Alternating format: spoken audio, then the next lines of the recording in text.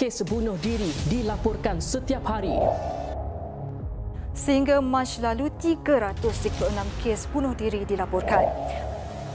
Sebanyak 468 kes bunuh diri dilaporkan sepanjang 5 bulan pertama tahun ini.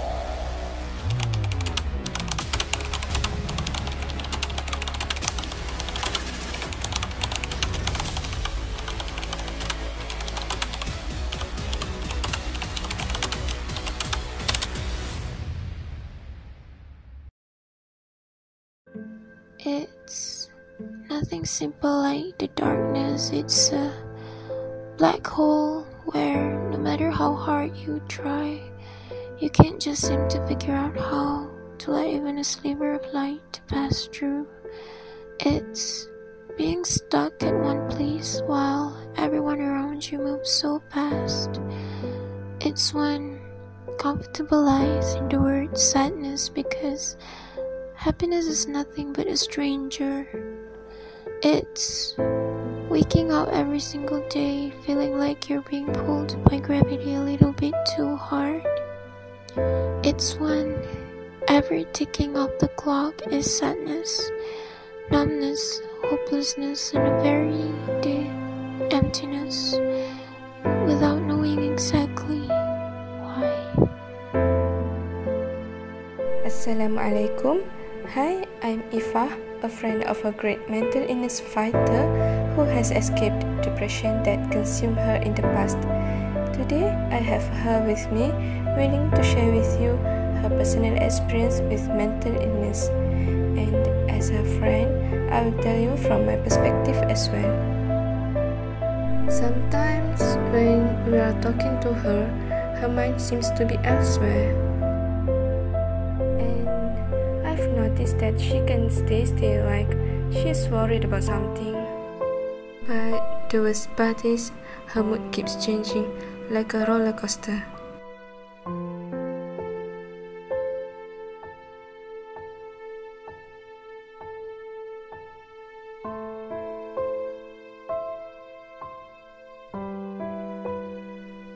The assignment started to pile up, and my friends wouldn't stop bugging me about it.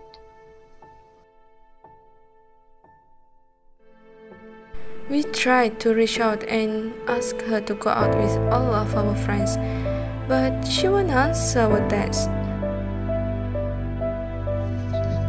I started to hear voices in my head that told me a lot of mean things, and day by day, they're only getting worse. I tried reaching out, but when I did, they only say to pray harder, to recite more Al-Quran. But I promise you, I already did. I really did. For the longest time, I've tried.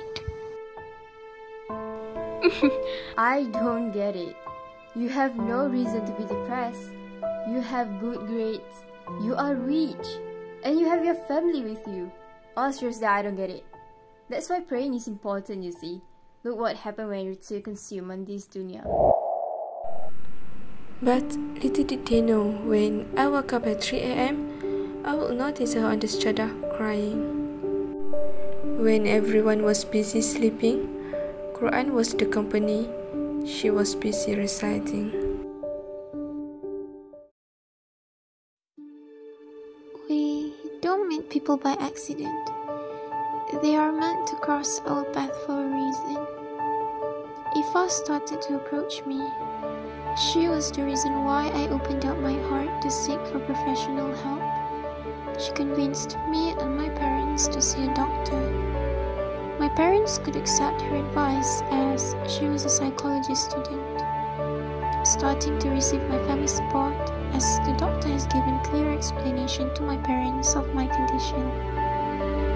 Turns out, the lack of faith they mentioned was nothing but chemical imbalance in her brain.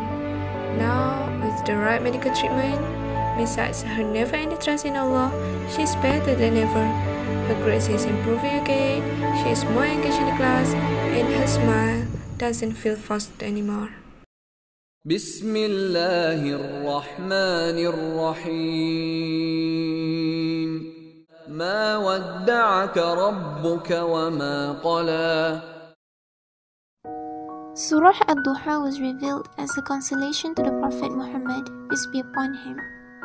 At the time, the revelation of the Quran had paused for so long that it caused him to feel anxiety and sorrow. Furthermore, he was ridiculed with the notion that his Lord had forsaken and was displeased with him. Based on Sahih al-Bukhari, this anxiety was so bad that Rasulullah had considered throwing himself from the tops of high mountains several times. This story is a proof that even Rasulullah has felt a great sorrow and anxiety in his life. Having depression does not equate to a lack of faith. The stigma that associates mental illness as a result of a lack of faith or worship should not exist. We should all play our part to end this absurd stigma by aspiring to be educated and educate others. And to all the mental illness fighters out there, remember that Allah has the cure for every disease, so put your trust on Him and never lose hope. Remember, effort, dua, istiqamah, and tawakkul.